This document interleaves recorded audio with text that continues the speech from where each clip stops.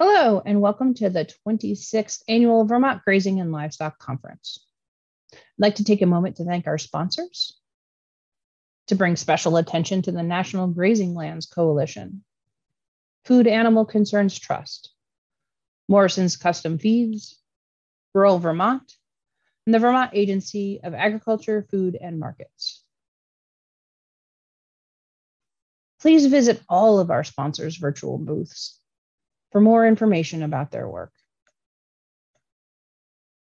I'd also like to thank our partners. They help make our work possible throughout the year.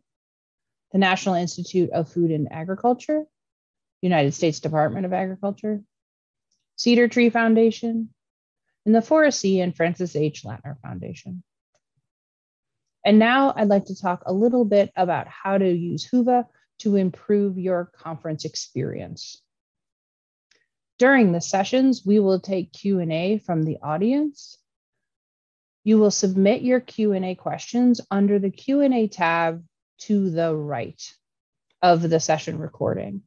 If you blow the session recording up to full screen, you will lose the tabs to your right.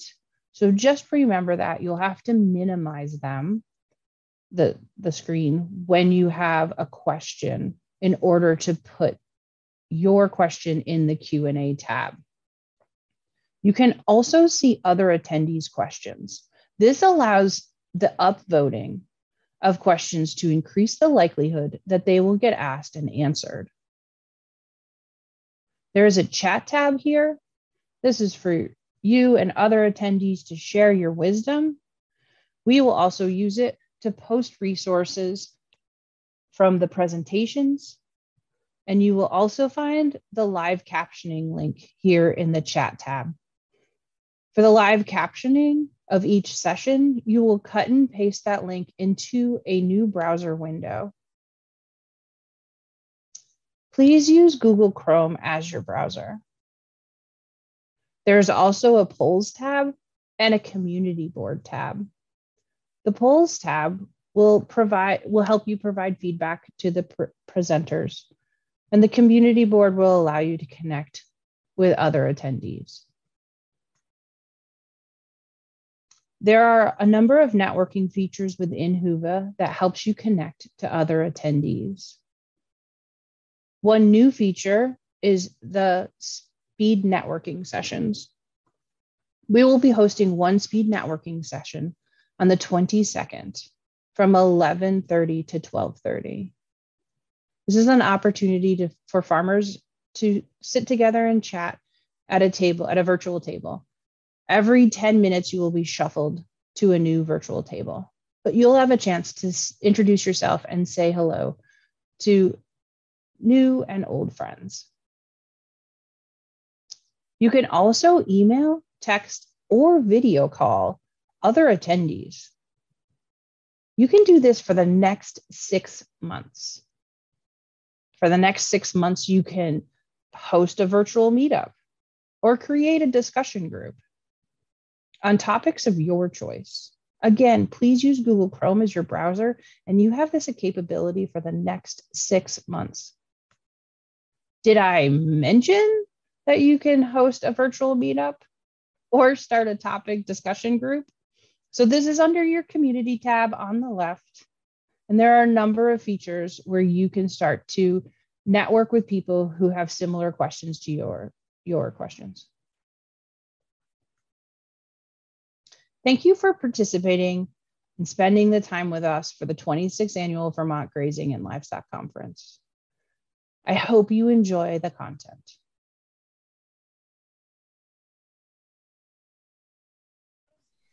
Hello, and welcome to Grazing Land You Don't Own, a session featuring Lexie Hain and Byron Palmer. Lexie Hain is the executive director of the American Soil and Grazing Association and the co-owner of Agrivoltaic Solutions, LLC, a sheep solar grazing business. Byron Palmer is the co-owner of Grounded Land and Livestock.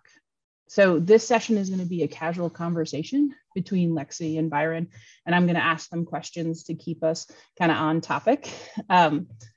But let's start the session with allowing each of them to do a brief introduction of themselves to give you folks some context of who they are. So Lexie, why don't you go first? Thanks for having me, Megan. I have a farm here in central New York. I have some ag background, some energy background, some sustainability background, and that all came together in 2017, 2018. I specifically started a business to graze sheep at solar facilities. It's a targeted grazing business that has expanded every year, and every year I continue to be delighted when the sheep are grazing with their jobs. They are doing work at other people's land, and I am very happy when they all leave the farm. I consider that to be a success. So yes, that's my main business, and I'm happy to talk about that today. I'm happy to banter with Byron. And also my work with the American Solar Grazing Association means I end up navigating all parts of working with the solar industry and working with other farmers around the country, working with researchers. So I'll be happy to speak about that, speak about our membership and our issues. We have about 450 members in almost 50 states, and it's a rapidly growing trade association and advocacy group to support people, by and large, grazing off their own land. Thanks a lot. Looking forward to today. Go ahead, Byron. Yeah. So thanks for introducing me, Megan. You said I'm co-owner of Grounded Land. That's my personal business, but I'm mostly speaking here as the grassland manager for a nonprofit here in Sonoma County, California, called Sonoma Mountain Institute. As I said, we are located in Sonoma County. Primary crops in my county are wine grapes. They account for about 350 million in production. And then our dairy industry is also, decently big. Our second agricultural producer at about 150 million. And then I focus mostly on beef cattle, and cattle and calves are down, like fifth, sixth on the list in terms of production at about 20 million in my county. My basic focus at Sonoma Mountain Institute as the grazing manager is just regenerating grasslands through management, using herbivores. And, we have a very robust monitoring program so that we can course correct our management. We've had that program since 2012, and we also use it to communicate to stakeholders. We manage other people's cattle. So we have local cattle, both dairy, shortbread, and open dairy heifers from local organic dairies here. And we also manage cattle for other beef operations in California and out to Nevada. Collectively, we manage around 8 or 9 ranches, about 4,800 acres, and that includes private land, also public parks. So we manage Sonoma County regional parks, and also land owned by other nonprofits and institutions. So in an average year, we run around 1,200 to 1,500 head of cattle. They're all yearlings. We don't have cows and calves. And that's the summary. I'm sure we'll get into more there, but that's the summary. Perfect. Thanks. So I'd like each of you to dig a little deeper into the journey that got you to where you are today. So we'll start with Lexie again. So go ahead, Lexie. Sure. I'd say the key element of the journey for this audience was figuring out that it had to be sheep that I was going to be purchasing for the solar grazing. I'd had a variety of farm animals like 10 years earlier. And so it wasn't my first time owning sheep, but it was information from the grazing program manager at North Carolina State, as well as researching the best practices of the British National Solar Center that made me go, oh, this will definitely be sheep. I wasn't tempted by cattle, goats, chickens, all of those other types of animals that can be managed on pasture, I think have their place The solar industry is developing and changing rapidly enough right now that I anticipate there will be some accommodations made for those other kinds of creatures. But I'd say that my key learning was, so like 2016, I did a bunch of research. 2017, buying my starter flock of sheep. I bought hair sheep, and realizing that I was like, oh, good. You want to start with a flock. I know I'm going to have to grow this flock. I will know that I'm going to have to have enough income so that I can, and also rely on savings to start, so I can retain more of the flock than I might normally. So in the beginning, it was a grow strategy. And I think last year I was at like about 150 ewes and sort of started selling my first, I didn't retain wethers, but started selling my first like ewe lambs. Because I thought, okay, I've kind of hit this mark where I want to be personally and what our farm and our family can sustain. That was important to me. But a bunch of years, I had to be able to say, I'm not going to get much income from lambs. And I also have to be able to mobilize and transport my animals. And I'm here in the Northeast, like you, I also have to be able to feed them all winter long.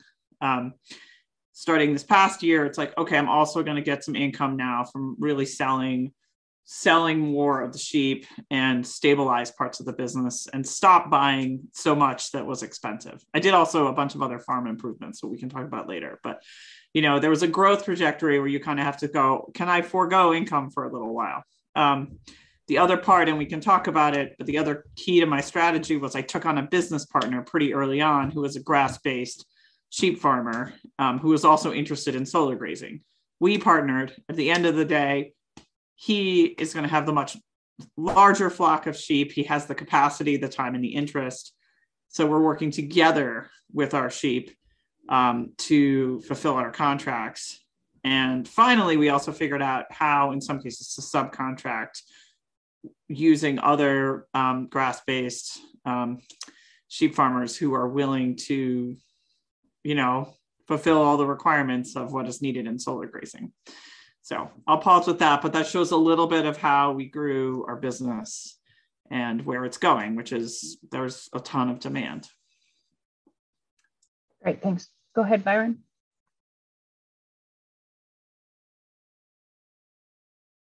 I muted myself.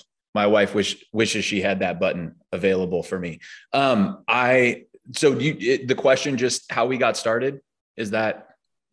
Yeah, your journey to where you are right now, just to give us some context. Okay, yeah. So I'll start mine a little bit farther back. My great grandparents.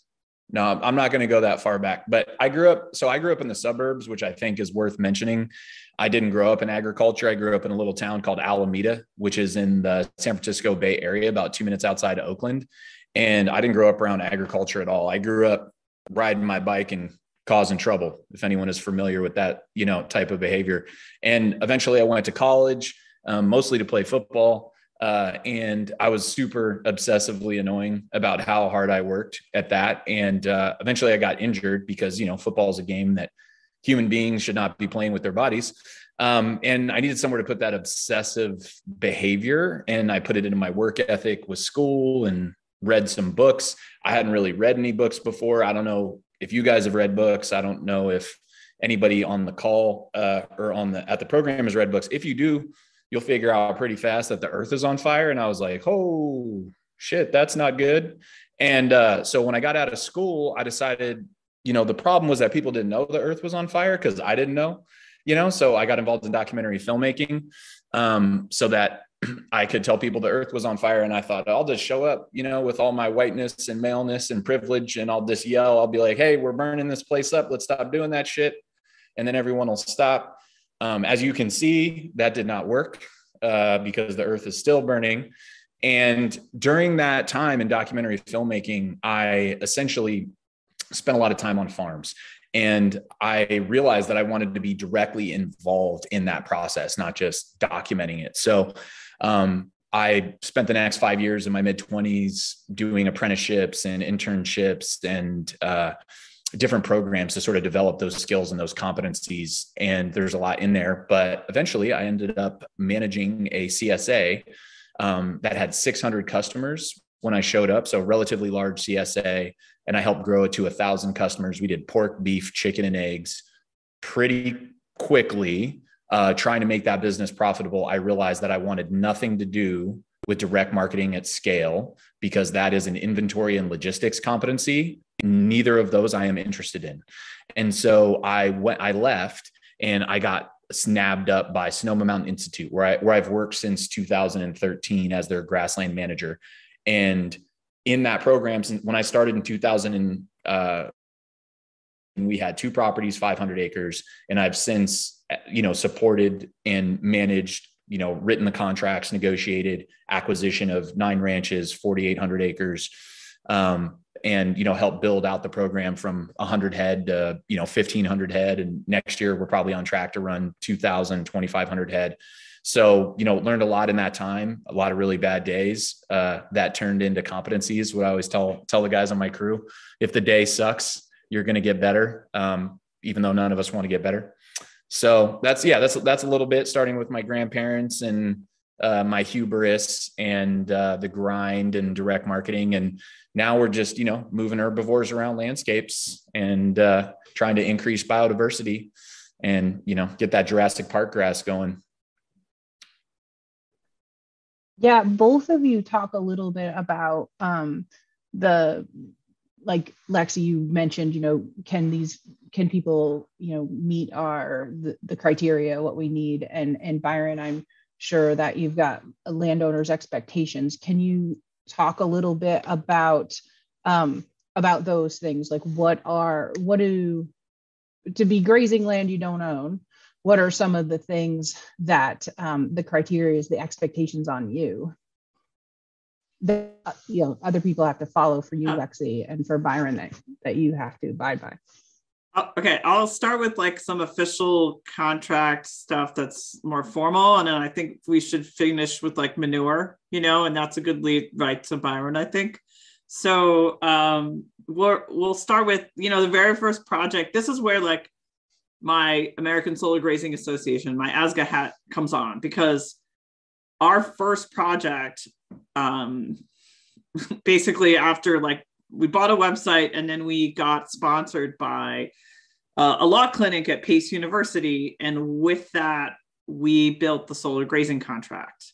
And we built that. It was a collaboration between, the handwritten solar grazing contract I was using and a bunch of other people like donated anonymously, like, here's what I use to work with solar companies.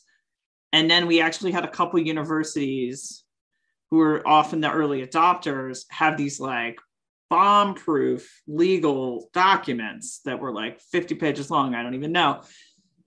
So our law clinic worked with us, some of our founder members, to be like, can we make this scope? And can we spell out what these expectations are? Are the sheep going to be there all winter long? Who's bringing water to the sheep? Does the solar company supply water? How about fences? Like, who maintains the fences? Why are there fences? Are there fences, both perimeter and interior? So there's like a lot to what I just said, but suffice it to say, we formalized that into a contract template. I myself have signed contracts last year. We grazed, 75 acres with that very contract. I was handed by a solar company like, here. And I was like, oh my God, this is too funny. So, and every year we work on improving it. So like, just to this audience, love to have your participation. Let me know, reach out to me. We'd love to have more grazers' voices. But that scope of work, which is started as a vegetation management scope of work, has expanded into sometimes the farmer grazers might also want to do the snow plowing. Sometimes the farmer grazers might want to repair that perimeter fence when the trees fall down. Sometimes, so there's like other income opportunities. They might want to. They might want to. There could be income. They might want to do all this stuff that we should be doing. Yeah, sorry. No. There's like definitely other line items in the solar firm's budgets for all this other site maintenance. And so we can opt in as like, if you have the capacity and like also want a snowplow and you also want to do light civil work, boom, go for it. Like add that into your bid. So it's really about like, it's a bidding and land management job. The other part that's going to be more interesting to this crowd and more sophisticated is like evaluation of the qualities of the forage, seeds and site selection, and looking at, you know, overall, like what are the site conditions from a grazer's perspective. That is something the solar industry is a lot newer to. I've tried to help them a little bit. I have been working with NRCS in New York and Pennsylvania largely to like look at PCS, pasture condition score sheets. Like, let's assess this and let's have the grazers have these like metrics. Because the metric that the solar company cares about, shade. Is there shade on our panels?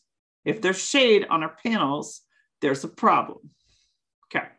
Lastly, manure. They don't want poop on their inverter pads. They don't want poop in giant piles at the entrance to the solar site.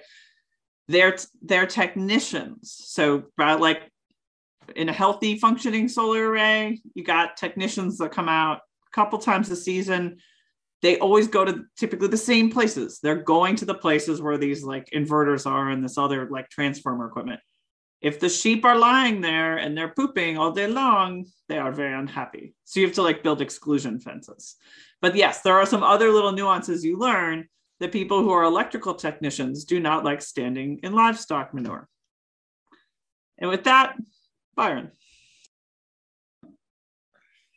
Oh, so funny. So many similarities. Megan, do you want to go ahead and I'm pretty sure I know the question, but could you restate it? Because I could talk about 18 different things related to this subject, but I want to make sure I knock out what you actually intend. Yeah, I was just talking about what the expectations are that you deal with from the landowners or, yeah. So we're going to talk about the different landowners. I kind of jumped ahead a little bit, but it seemed like we were talking about what our land management priorities were and how that wraps into the landowners' expectations. Yeah. So for sure. Yeah. I think it's super important, you know, in any conversation to zoom out, right? And like contextually say, where are we? What are we doing? Like, for instance, hang on, that's a baby monitor. Like right now I'm at my house and I have a baby that's crying and the monitor's on. So I'm going to go turn that off. Hold on one second. Okay. It's all happening. It's all happening. Hold on here. Sorry. This is real life, you know? Hold on one sec. Oh, there we go. All right. So zooming back, babies, context. Thank you for staying with me. Thank you for watching a recording. I know it's not as fun if we're there. So I think it's super important to understand the context, right? So in my area, there is a distinct difference between what we do, which is we graze large tracts of land versus what all of our friends that do goats and sheep for vegetation control do. Because typically, those animals that are on, let's say, dry, morbidone material that has a negative nutritional value, and the animals, like, it's pressing the animals hard, right? And we show up to manage biodiversity. We're not dealing with this problem of thatch that should have been managed in our area in March, right? So contextually looking up, the needs or requirements are going to be specific to the context and the type of landowner you're working with and the type of problem you solve. We're the person you call when you've got 500, 1,500, 2,000 acres that you want to increase the natural capital and you want to manage for biodiversity. And you also have a little bit of petunias you need fencing out, right? You're going to ask things that traditional operators are just not going to do, like fencing out the inverters. We have sort of like our version of that, right? But in terms of the requests, for instance, when we manage county parks, public parks, we need to be able to operate in a safe way with hundreds of people walking through animals that weigh 800 pounds. And these people are going to be on cell phones. They're going to be, it's amazing how much people can scroll while walking up a 45-degree slope. It is fascinating. And so you're expected to keep these people safe. You're expected to keep the animals safe in a context where people aren't going to behave behave according to whatever your standards might be. Like you might think it's completely reasonable to close a gate after you walk through it. That's a very reasonable assumption. Unfortunately, your assumption has no relationship to reality about what the general public's going to do. So you can't manage behavior, but you can manage infrastructure. So you need to make sure your gates self-close. You need to make sure you have cattle guards. You need to make sure that the infrastructure is smarter than the people, because if your whole plan is dependent upon making people behave a certain way, so, keeping people safe, keeping animals safe, super important. We have people that need us to fence out a variety of things. Zooming back out contextually, this also matters like where you're at in your career, right? So if you're at an earlier phase in your career and you're developing a portfolio, maybe you're willing to acquiesce to more stakeholder demands, but when we were early on, we'd fence out like 100 individual fruit trees, right? If someone told me they needed me to do that shit now, like I'd have to like stifle a giggle and give them some options about how they were going to have to deal with that. But if I was at the beginning stage of my career and didn't have a portfolio, contextually, I might have to do some more of that we did early on in the career, and yeah, I think, yeah, there's so many different like threads to go on, but we also have to manage, which I would say, and this falls into the category of a number of the things I was saying, is just recreation, right? On our places, if there's 500 acres or 1,000 acres, 1,500 acres, you're going to have recreation. And that recreation, sort of pivoting back to a previous commentary, they're not going to leave gates the way they find them. They're going to turn off the water to your animals because they broke a pipe and they want to turn off the water and they don't know it goes to your animals. They're going to drive through your cattle at like 30 miles an hour on a side-by-side with their dog running, and it's going to like chase the cattle, and then they're going to laugh and take a video. This is the structural reality. Like, it would be great if people didn't do these things, but people don't live in our context and we don't live in theirs, and maybe they really needed that video that day. We have to manage all these different things depending on the context. Are we in a public park? Is it a private use? I've got a situation. We're on a private landowner right now next to my home ranch. He's got a birthday party on Friday, 30 people coming over. They're going to be in gates, out of gates.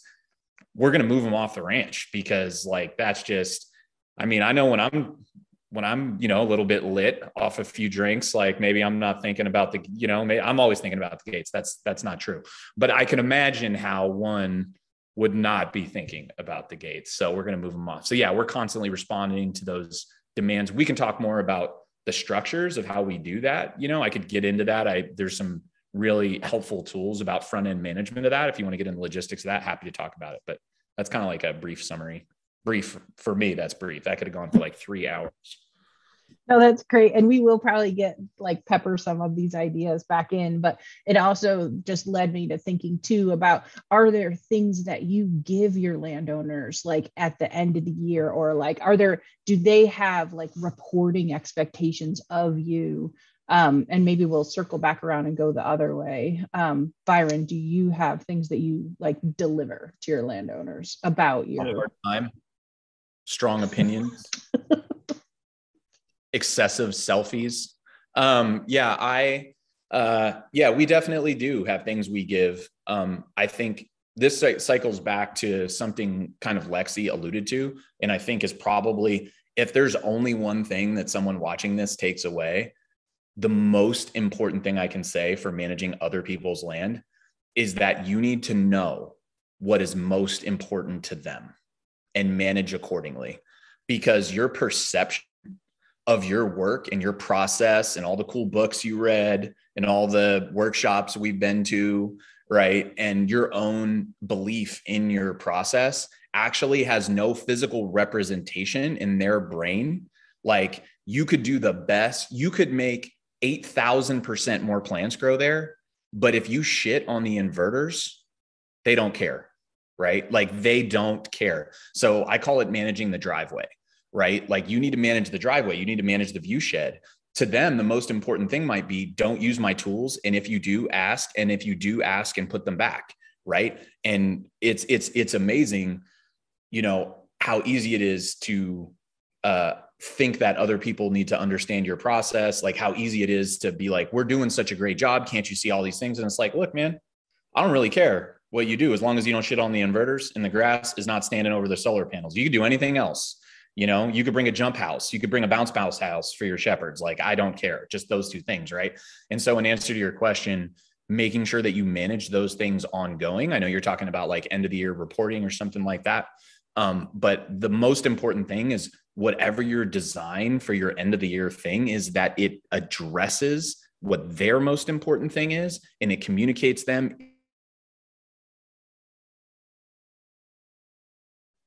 Parks biodiversity is big.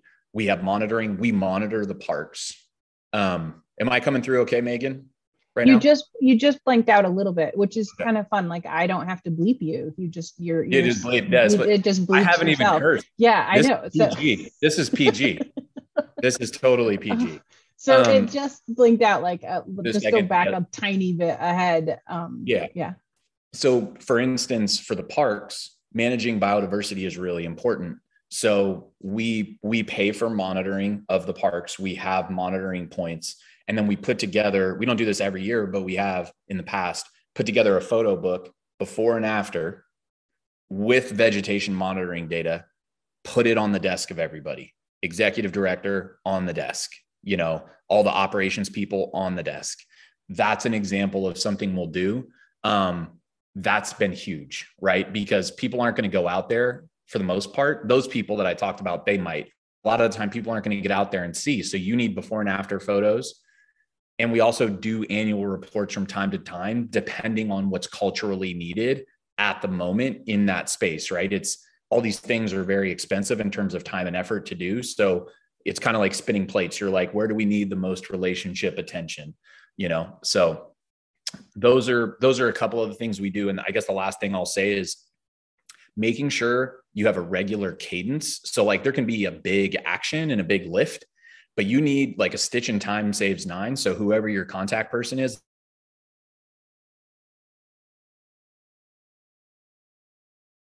okay and kosher on your place, because we're on so many Byron, places. you glitched again. So it was whoever your contact person is. That's where you ended. So yeah, this is why I wanted to do the recording. My internet's so bad.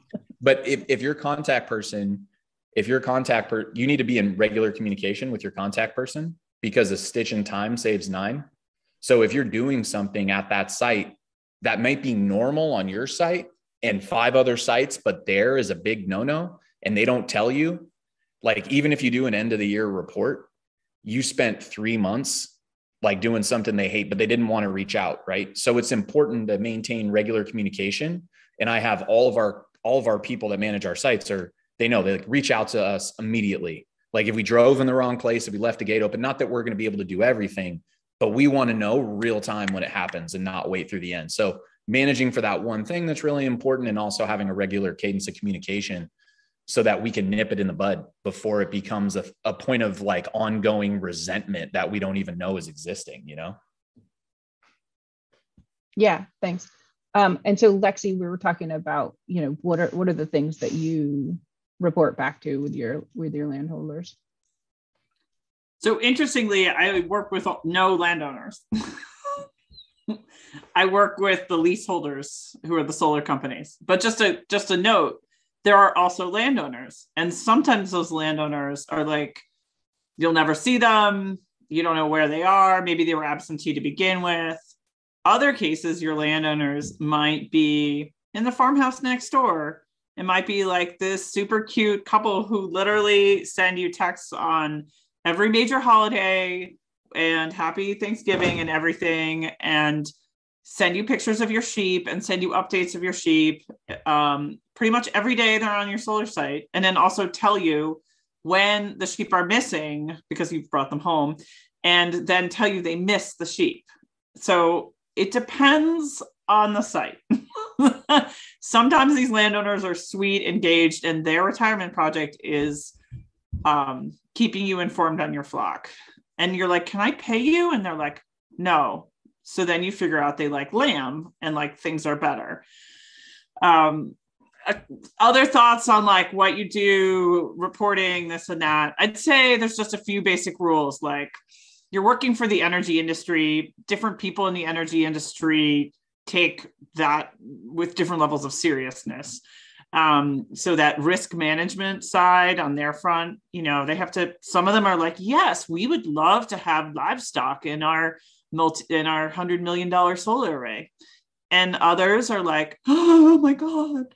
So trust building, and trust building means we do a lot of outreach, and I've given so many solar site tours, but that's how I mean, it's not, I guess it's a replicable model. It's like, take said asset manager or whatever the decision maker's title is to some of the other sites that you're already managing. And if you don't have any yet, bring them to your home farm. Make sure your home farm looks as tidy as you can make it, and then walk them around, kind of give them a sense of like what's important to them and what's important to you. So there's like, some of these people will be really clear with you that the only thing that matters to them is like no shade and cost. Other people want to use you as like their marketing friend for the next 5 years and have school groups and camp groups out to your solar facility. They want pictures every time a lamb is born on your solar site. They want to buy all your lamb meat as part of your contract, like whatever. But it's a really big range. And so just building trust and figuring out who the key decision makers are, super important. Kind of lastly, and you know, Byron's lucky enough to work and live with people who like seem to value biodiversity. The key component in the solar industry right now isn't yet biodiversity. It's sort of like a nice to have, or yes, we're working on this as part of our corporate like strategy. But for other people, like if the place is covered in invasive species, and if the invasive species is shorter than the panels, they're going to go like, oh, good deal. So that whole side is like completely a little mind-blowing. If you're like me, I'd like learn, okay, it's like you can see the little explosions already happened mostly, but just know that like that's where it's like figure out what those expectations are. And like Byron said, that they may have nothing to do with what you have read or know. Go ahead, Byron. Oh no, yep, you already said it. All right. Go ahead. Is it pretty bad? No, it's every time you talk. Just every time I talk? Just every time I talk? Yeah, I have that effect. Oh my goodness. Yeah, I do not know. I do not know what's happening right now. Yeah, I can zoom in on a phone. We can get real weird. You know, that'll be super fun for folks. No, just reiterating what Lexie said. And I think this is the basic being a human being shit, right? Like your perception of reality has no bearing on other person's perception of reality. And do not get confused with your opinions and perceptions in your site analysis, right? The site analysis is key. And regardless of how fantastic you think you are and how much your mom said you're awesome, mine said I was awesome a lot. She said it yesterday. It really has no bearing, you know, like if some people just want the invasives X high, like under the panels, that doesn't mean you have to manage for that, or even that it's your job. Maybe that conflicts with your values and what you're willing to take on. That's okay. But if you want the job, then just, you know, you got to manage accordingly. Yeah. So this brings me to the, like, how do you take on new landowners or land lease people? Like, how do you decide to take on a new piece of land? Go ahead, Lexie. We'll go the other way around now. Sure. Okay. So I'm in a position where, yeah, I can pick a little bit more. I can be pickier, but I'm gonna step back and say, as if I'm like someone in this audience who's sort of considering doing this. Some things I would do would be like, are you talking to the right decision maker? Are you talking to the people who you can actually think you can negotiate for right now, who maybe are going to have control of this project for the next 5 or 10 years? So in the solar industry right now, it's complex, but basically if you can work with people who you can then know that you have an invested, this could go a few years, that's one factor. Another factor for me is distance from home, size of facility. Solar can be in New York right now, it's like from 4 acres to generally less than 100 acres, but that's about to change, and it's about to change pretty fast. But distance, I'm not willing to graze an array that's 4 acres and more than 5 minutes from my house. But you might be, if it's, I don't know your business model, but that's it. Size of the array. Water. Where's the water? Am I hauling the water? Is there water on site? Is there water right next door so I can fill up water for them? So those are some big ones. Integrity of the perimeter fence. Federal law, they need those perimeter fences. However, will it keep your sheep in? And will it keep everyone else's pet dogs out? Best to walk a site, okay? So that's my big thing. If it's already built, feel free to take an afternoon or 5 minutes and whatever and poke around and see what you're about to get into. And absolutely, you don't even, I'm on a public thing. So I'll just say best to get permission, but by and large, if it's already constructed, you can walk around the outside and get a good sense of what you're signing up for. There's probably some other key things, but those I'll stop with that. And Byron, and I'll probably forgotten 20 things. So go ahead, Byron. Yeah. So just will you repeat the question again, Megan? Just so because there's about 80 things that Lexie said that I want to talk about. And so I want to go off on a wild ass goose chase. What do you got for me again? I was just asking, how do you take on new land? Yeah. How do you make the decision to take on new land?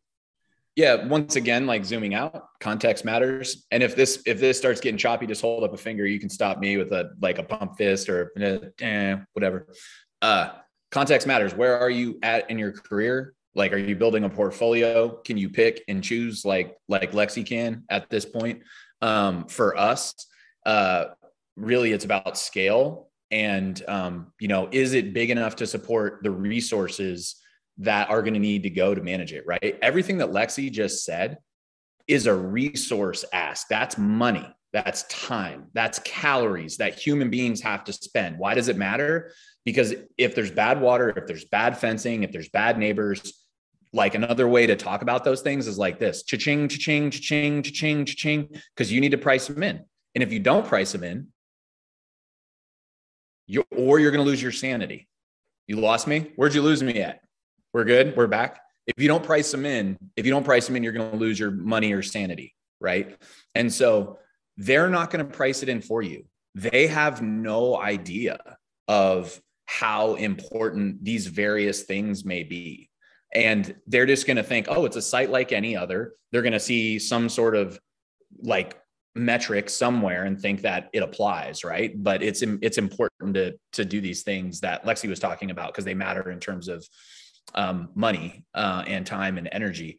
For us, what that means in our context specifically, if it's contiguous, maybe 250, 300 acres. If it's not contiguous, it's got to, minimum 500, and maybe it has to have strategic value. And just like Lexie said, then it's, how's the infrastructure? Usually if it's available, just like FYI, if you like it, it's not a freaking accident. Everybody likes it. If it's got good perimeter fences and water, it's easier, right? And so a thing that's almost never going to happen is this conversation. Hey, I've got this beautiful ranch. It's an entire economic unit. All the infrastructure is good to go. There's great water. There's great perimeter fences. There's great interior fences. I've got a loader you can use. Happy to use my ATV. Please come in. Like that shit doesn't happen. Where there's opportunity is when there's bad perimeter fence, when there's bad water in my context, right? And so my core competency has to be looking at the whole and walking, I've got over 30 linear miles of perimeter fence, right? It's like, we got to go out there, we got to kick the tires. And my core competency has to be understanding how to move resources, whether NRCS, landowner, or ours, understanding whose resource it should be, given what the ask is, right? And taking a poorly infrastructure-based location that may have potential and fixing it up. It's just like, if it's a 3-bedroom house that's turnkey on the market, it's going to go quick, 3-bedroom, 4-bedroom, right? Like, because families just want to move in, it's going to be priced accordingly. What's still on the market is that like spooky ass 2-bedroom that you're not sure if someone got murdered in. And if you can turn that around, you can make money. That's where the opportunities are, right? So for us, it's looking at the economic component, it's looking at the energy component, and understanding all those things Lexie said is important, because then you know how to price whatever you're doing, and you might be willing to take it in the teeth on the front end of your career. But at this point, everybody's competing with time for my daughter and my son. That's just like flat out a contextually important thing. And so, and I would go back to something else that I think Lexie mentioned that's important, and it's probably the most important thing. Do you want to work with the people? Like, are they a pain in the ass? If they're a pain in the ass at this point, like, no dice, and if they start nickel and diming you on the front end in the conversation, if they start saying, oh, that seems really expensive. It's like, expensive to what? Are you going to transport some sheep here and haul water and all these problems? People that nickel and dime you on the front end, in my experience, will continue to do it. They won't try to understand you, and they're going to be a huge pain in the butt. So probably the single most important thing is we really like all of our partners and they're enjoyable to work with. I'll just follow quickly on that. The two things I've really worked hard to help the solar industry understand is this is a fee for service. There's no free grass that's going to make me go to your solar facility ever. And nor will it make any of the rest of us go to your solar facility and do this work. So just knowing that, like, one, I've been trying to generally be like, we all have professional standards, and I'm not doing it for free, but my only comment on that, it's not nickel and diming, but what I find is sometimes people will start, this just happened like this past week. Some folks who are building, I don't know, 100 to 1,000 acre arrays in the upper Midwest were like, okay. And it was a low offer per acre, but it was like, they at least understood that's the direction the money's going to flow.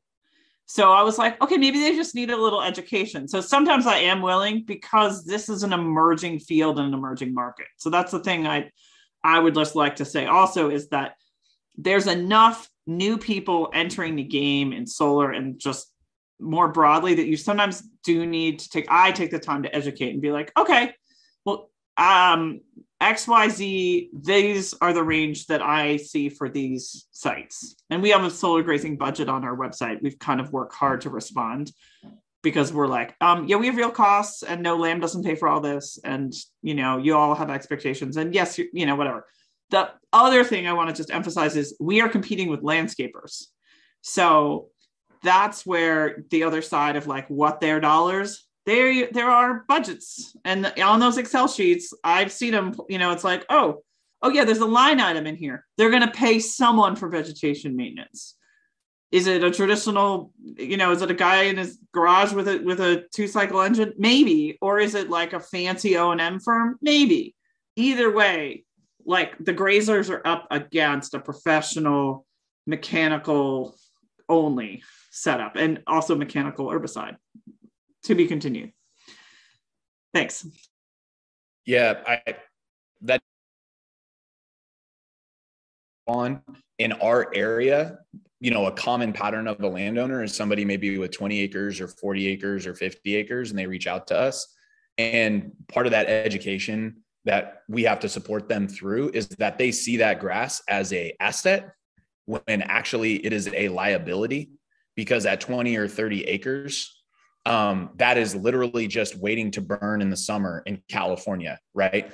But because they think a grazing animal can eat on it, that there's an inherent value in it. And to a certain extent, that's kind of true, but the infrastructure required to make all that happen, the relationships, the competencies like that are built up over a lifetime, those are expensive, right?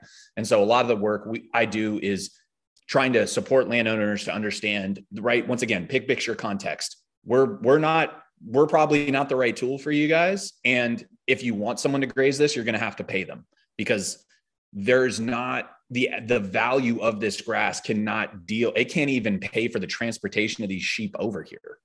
Like it's a thing, so that's a super important distinguishing characteristic to make about educating and supporting landowners through the process of understanding. Now, as it gets bigger, like 100,000 acre solar array, now all of a sudden those economics might change of scale. Just like for us, if if it's a really big ranch and it has great, amazing grass, all of a sudden, it might start paying for some of the management, and we can price that in. But it's just it's kind of a polishing point, distinguishing feature that's important to consider.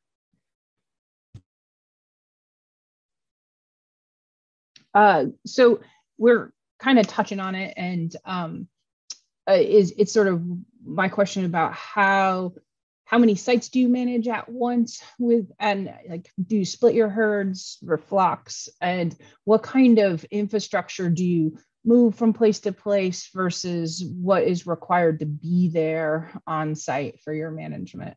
Who wants this one first? All right, Lexie, we'll go to you. Sure.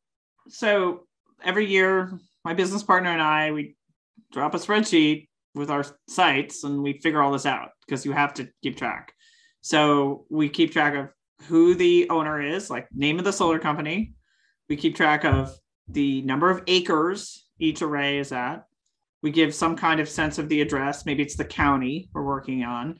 And then we also have like a site name. They're all named. Typically they're named after like a nearby road or something. And then we say like, who's going to graze it? We figure it out. And every year it expands. I'd have to look. It's like 20, maybe we were at 25 sites last year or something. And I think it's about 1,400 sheep on about 500 and some acres, that kind of scale. But every year it takes, and then the additional thing there is, and I, encourage you to get grazing plans. I use an online tool as well, but I always have a like sheep moving to solar, moving to, like I have a planned rotation for the flocks. We don't mix flocks. We do occasionally lease flocks, but we do actually just have a plan of like, okay, here's a circuit of these 4 solar arrays in this 2-county area. Let's look at a managed grazing rotation where we can get the sheep between the sites in enough time that we are still in compliance with those directives and with our contracts. If not, maybe we've split the flock up. I find it's a great time. I tend to winter lamb. And so it's like, oh, it's a great time. You've got these, you've got all your lambs over here. You've got your male lambs here. You got your female lambs there on maybe a couple smaller sites that are closer. Maybe you've kept some home and you've got your ewes, you're drying them off and then they're dry and they're out on the solar. By and large, it is dry ewes doing this, by the way. People are to figure out the lambs. The trick with the lambs is the lambs to be big enough to make a freaking dent in like a May, June amount of forage, right? So some tricks to all this, but I think that was part of it. What was the other part of the question? What infrastructure do you like move place to place, and what kind do you have actually needs to be there for you? And you kind of talked a little bit about some of this, but sure, I'll just kind of make a list. Interior paddock fencing. I don't graze any sites that has it, so I have to bring it. Electronet, polywire, depends on what your sheep are trained to, but I anticipate bringing it. That may not always be true. I can talk about that. New York State is actually starting to make a kind of grazing friendly sites part of their solar siting process, which is freaking dreamy. Like mineral feeders, water, usually it's water containers. Sometimes I do crafty things with, more water containers because the solar collects water and it drips off the edge and it refills in those summer storms. So I'll put a couple extra containers out there. You got to get the sheep there. Some people graze right next to their home farm and solar graze. I'm super jealous of them because all they do is open a gate. Guardian animals, sometimes. So I've actually only had to use guardian animals like twice. That's a sign that maybe your fences aren't as good as they really need to be. But you got to bring them there and then you got to check them way more often. Yeah, that's the kind of stuff you're bringing. Energizers. Yeah. And then dogs, you're bringing herding dogs there as part of your, mobilization mustering. I think sheep are a great excuse to own a lot of dogs and spend money on them in their training. but other people might have other reasons for owning sheep. I don't know. Byron, go ahead. I've been on one of your places, and I found some of the equipment that sorry, my cat feeder just went like the life. This is reality.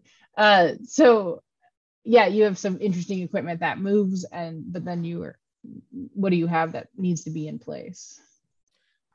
Yeah. So once again, I think zooming out, big picture, if this is work you want to do, your competitive advantage lies in your ability to have the right infrastructure and right resources to make it safe and go smoothly.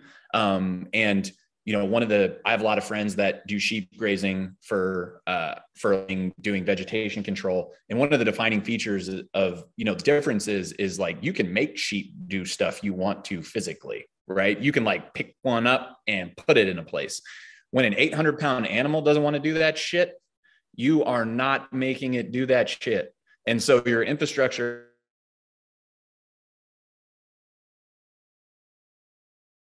answer to your question, we have, looks like it says my connection was unstable there for a second. Am I back? Yes. It keeps telling me I'm unstable, and sometimes I feel like I read that as emotionally unstable, which feels both. So I'm back. All right. So we have 4 sites, right? We have 4 sort of big contiguous land bases, and we have anywhere from 100,000-pound animal units to 400,000-pound animal units on these sites. We try really hard to have infrastructure that is strong and can be taken off site. So it's not a permanent capital improvement and fixture, but it is strong because we do have mobile corrals. So things like mobile corrals, for sheep, that'd be porta yards. For us, that might be rawhide or AeroQuip, or, there are mobile corrals. They're great, kind of, unless you need to really use them for complicated things, right? So we use freestanding corral panels, which are big across the West. They weigh 800 pounds. You can move them with a loader. They've got like a big foot, and cattle can't get out of them, and they're safe for everybody. So we have those on site everywhere. They're also a store of value, like they're an asset. I could sell them for 40% more than I bought them for, like just, everything goes up. So we have mobile corrals. We have everything is usually at least able to put on a trailer. I've got a mobile squeeze for the cattle. We've got mobile corrals. We've got mobile alleys, but we try to make, because our units are big and our context is different, we try to make sure we have really good handling facilities, including being able to sort the cattle well at all of our places.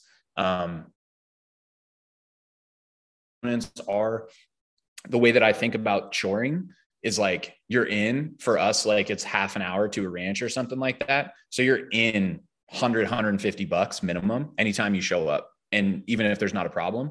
So anyways, we can reduce that. So we have last year in the drought in California, which is one of the worst droughts in our history. I mean, I can't even talk about how stressful that was, but I'm watching spring flows decrease like real time and cattle like pushing troughs. We've got game cameras on the cattle trough, right? Real-time monitoring, 4 photos a day, sending it. So those are barn owl cameras that we use. We've got fence alarms, right? Fence alarms, electronic fence monitoring. I get a text message, or the guys on my crew get a text message if the fence drops below a certain voltage, right? So we try to use technologies that reduce choring that doesn't need necessarily to be there. Because a lot of the time, if you show up, then nothing, like figuring out how often to go is hard. We go 2 to 3 times a week, depending on the context, and depending on what happened that week, depending on what's going on with the health of the animals and all that. So yeah, those are all some pretty key pieces of infrastructure that we use. Great, thanks. We're like 10 minutes left. So I do just want to quickly ask you the one question, like what takes more of your time? Managing your landowners, or the leases, your animals, your markets, the suppliers, the bankers, like who do you spend more time with? And I think we'd always think the animals, but as they're like maybe the second most time might be something else, or managing them. But yeah. Byron, why don't you take this one first? Yeah, I would say besides the animals and besides our crew, say landowners and similar to, yeah, we went out. Where'd you lose me? Like everywhere, but I think you were saying landowners, like besides your animals and your crew. Okay. Landowners. Yep, This is such a 2020. So yeah, we'll just keep rocking. Yeah. So landowners and land-based users. So kind of like Lexie was talking about earlier with those technicians on site, like we have so much access on so many of our different places, meaning like we have comms towers on one of the county parks, and every day there's communicate like big, Verizon towers, right? So there's guys rocking up there and doing all kinds of work. And then every private land piece that we manage has multiple contractors or people on site, right? And so being in communication with the landowners, like, hey, don't turn off the water. Hey, cattle are, you have to front end communicate. Looks like I'm unstable again, which is a place I feel very mediumly unstable. You have to front end communicate again and again and again. Like if at least I do, I'll say you, but the proverbial you, I say you, I mean me. You can't imagine that someone is going to like think about the 5 different stakeholders that are going to use their place and they're going to individually communicate to all of them. They're going to do their best, So I spend a lot of time talking to landowners and stakeholders on the land. Like, hey, we're coming through. We're going to herd cattle through your front yard. Please don't have your dogs running around, like, hey, we're going to just so much effort. And part of the hardest part of the job is that there's institutional.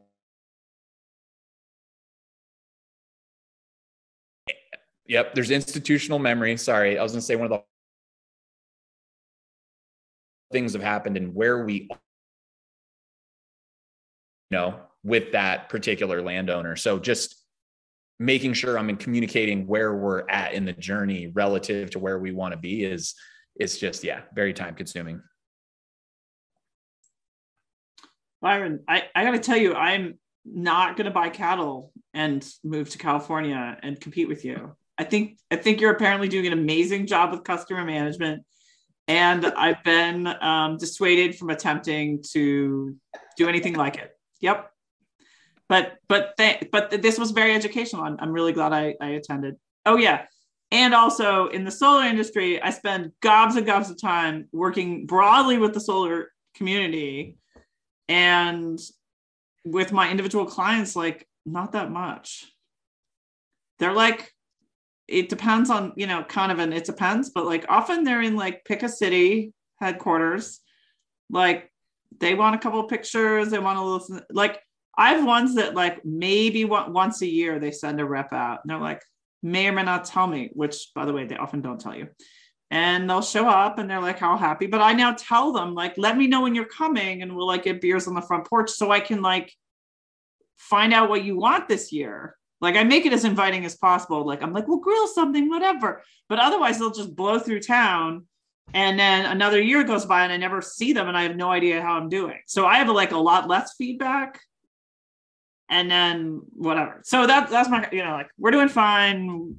And then our fun thing is like neighbors and community members. We definitely get working, for these sites where I'm grazing year after year, you want to learn who your allies are there because they'll let you know like, oh, something happened, or answering questions about the sheep, and those people can save you a ton of time and be really, really valuable assets. I mean, like, I don't have time to be on every Facebook group in every community explaining that my sheep do not need shelter in a rainstorm or whatever it is, like the latest worry is. So you want to build friendships and support these people and be all happy. All right. So because I think what you're getting to is like they can be your maven in that community and kind of have your back on those community things. Yeah. and knowing when things are fine. And this particularly happened this first time when I had a guardian dog. I had not had guardian dogs ever anywhere. And then I needed to bring one out, this summer to one site. It was not ideal, but then a lot of people are like, there's a lost dog, and it turns out there's a big community, this and that. There's a dog in there. I was just grateful that no one cared that he barked all night long. I mean, those dogs, woof, woof, woof, woof, woof, like all night long. Meanwhile, I'm like, no, we check it once a day. But I had like allies in the community who either understood farming or whatever, grazing, who stepped up. But I haven't really needed it before, because usually I'm the person who's explaining what I'm doing. But after you start like getting to a certain scale, you need allies and you need friends and neighbors. And so you make sure you're nice to those people, because they'll help you. And they're so glad you're there. They love it. There are lots of people, in my case, who come and like drive specially or walk specially past the solar arrays to like check on their friends, the sheep. It is cool. So. Great, thanks. So we should be wrapping this up now. We're close to the 60 minutes, and I just wanted to give each of you an opportunity. In fact, my timer is going off now. We've in fact reached the 60 minutes, but let's just do a little in closing. Like, is there any kind of final words, nuggets of wisdom, things you want to share? 2 minutes or less for each of you. Byron, why don't you go first? Or not? Oh, there you go. Yeah. Or not. Isn't this fun? It's like Hollywood squares of frustration. Your internet is unstable. Briefly, I already said probably a lot of the things that are important. I feel like most importantly, just really understanding the site analysis of the context, right? Landscape, like, where are you? How many competitors are there? What is the average size of a land base? What is an economic unit? Like a thorough actual site analysis of the space you're participating in and the market rates for certain things, like Lexie was alluding to. It's important to know, like, if you want to provide a service and someone can mow it for $70 an acre, but it costs you $400 an acre to do it, like, you need to understand that, right? And so just understanding more, spending more time in that and listening is really important. And I think that the last nugget of wisdom is opportunity lies in creating workflows that overcome problems for other people. And if it's a pain in the ass and it's challenging, that roots out competition, because it is a pain in the ass. And if you develop competencies in smoothly overcoming the pain in the ass items, you will have more opportunities come your way, and it'll be. Did you get like 70% of that? Maybe 50, 30?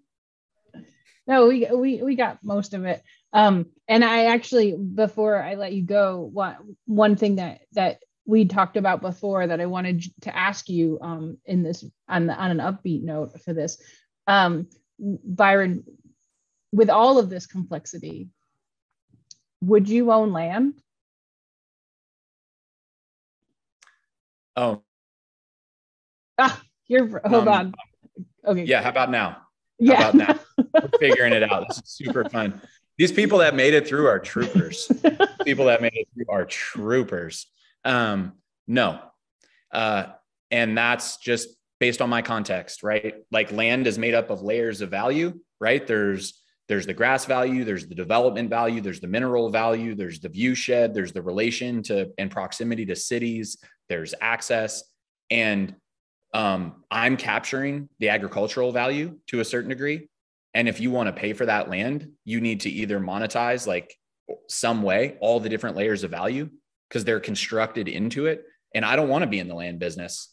I don't want to figure out how to run weddings in Sonoma County, which is like the only weddings and grapes are the only thing that can pay for this ground. Grape developmental values priced in at minimum $40,000 an acre.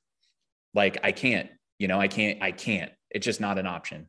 So for me, it's about learning how to develop relationships to monetize the agricultural level of value, which is just one piece of the construction of the purchase price. Great, thank you. And Lexie, any kind of ending words of wisdom? Yeah, I think the kind of thing you're like a little bit at the mercy of here is, as I'm seeing a lot of people entering solar grazing or want to figure out how to get in, is, realizing that we're all, like we're kind of guests, right, at these arrays. That's somewhat also another angle of how to think about it, is you do want to be that competent land manager, you want to be knowledgeable, but I think you want to present present yourself and present what you're offering, along with I come with these tools and resources to help you also manage this land better. I'm here in partnership, but also in respectful partnership, because I'm not the landowner, and I'm also dealing with there's expensive assets that we're a little bit, I guess we're a little bit wanting to, we're also there to protect and keep them running well, right? So just know that if you're a real control freak, you probably shouldn't solar graze. If you want precise management and you're going to get upset when someone tells you they need to work on some part of the array and you got to move your flock, don't go into targeted grazing with solar. You could probably do something else.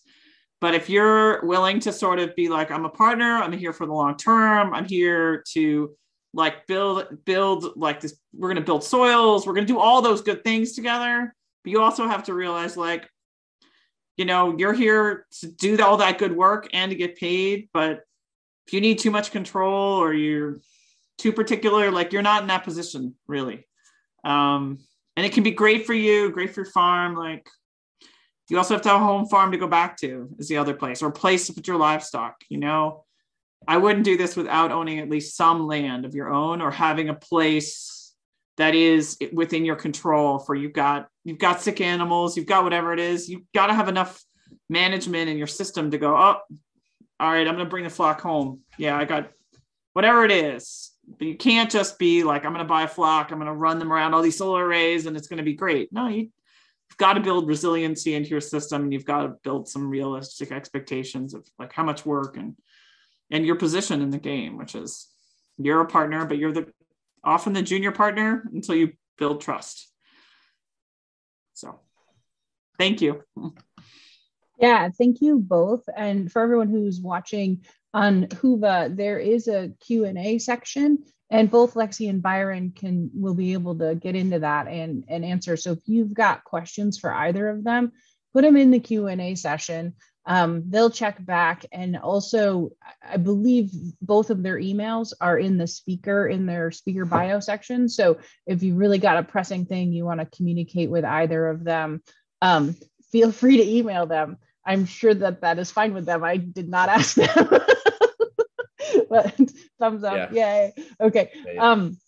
So thank you all for joining us, and thank you, Lexie and Byron, for spending your afternoon with us. I really appreciate you guys sharing your wisdom and the good work that you're both doing. So thanks. Thumbs up, guys.